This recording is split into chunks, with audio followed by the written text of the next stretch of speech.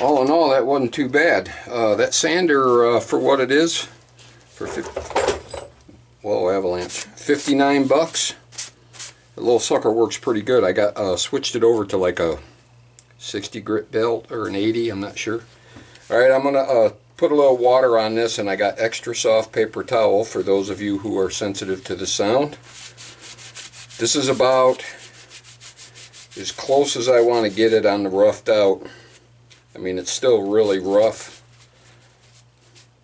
but this wood is so soft that hand sanding shouldn't be too difficult to just smooth out the edges, the belt marks, shine up the rivets, all that.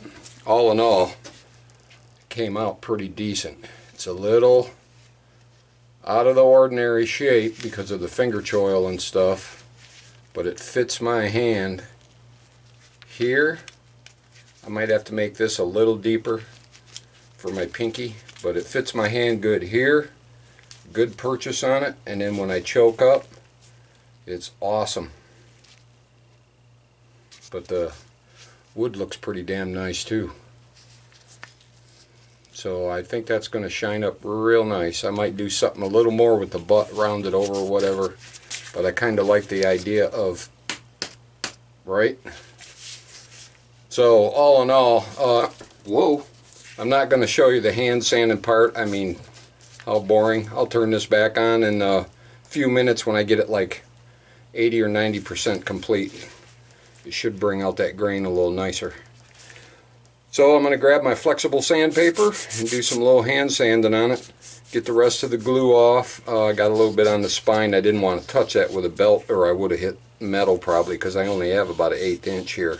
So I'll just ease that down. Let me get back with you in a minute when I get it a little nicer. I'll show you a little bit of the hand sanding. I'll tack it on the end. This flexible paper is so awesome. What an invention. I mean, it's just crazy how good it works.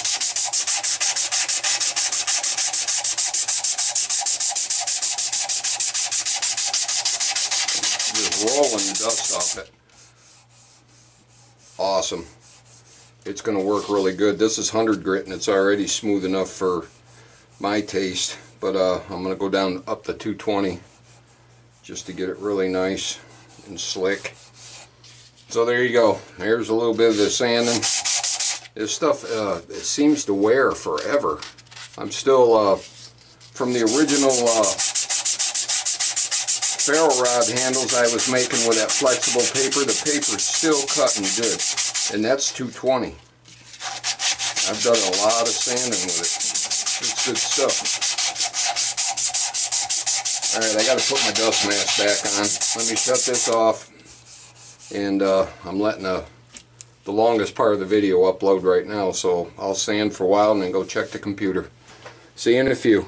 Alright, I think I'm done for the night. I got her down pretty decent with 100, down to 100 grit. I think I'm done for the night. I'm pooped. But it's starting to shine up pretty decent.